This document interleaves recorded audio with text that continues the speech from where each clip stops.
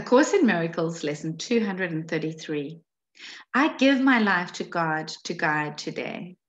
You can find lesson 233 on page 409 in your workbook for students. I give my life to God to guide today. Father, I give you all my thoughts today. I would have none of mine. In place of them, give me your own. I give you all my acts as well, that I may do your will instead of seeking goals which cannot be obtained and wasting time in vain imaginings. Today, I come to you. I will step back and merely follow you.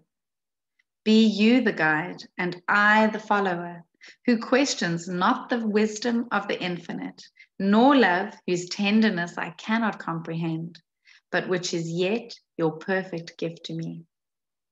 Today we have one guide to lead us on, and we walk together. We will give this day to him with no reserve at all. This is his day. And so it is a day of countless gifts and mercies unto us. I give my life to God to guide today.